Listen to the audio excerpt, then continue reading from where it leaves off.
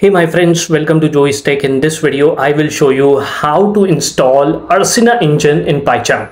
Ursina is a free open source game engine that uses Python to create 2D and 3D games, applications and visualizations. Let's learn how to install it in Pycharm. So once you are in your Pycharm project, all you need to do is to click on File in the main menu and then go to New Project Setup and click on Preferences for New Projects.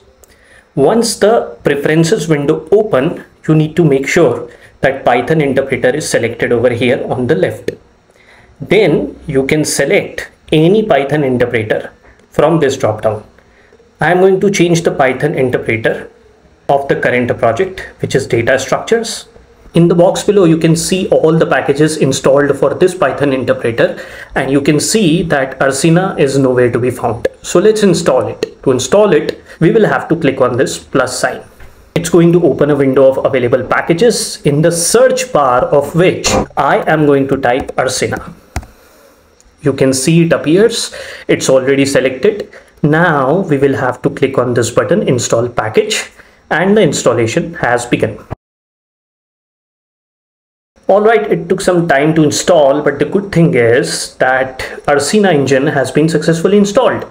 So let's close this window of available packages and preferences and test the installation of Ursina Engine. I am going to double click on my main.py file.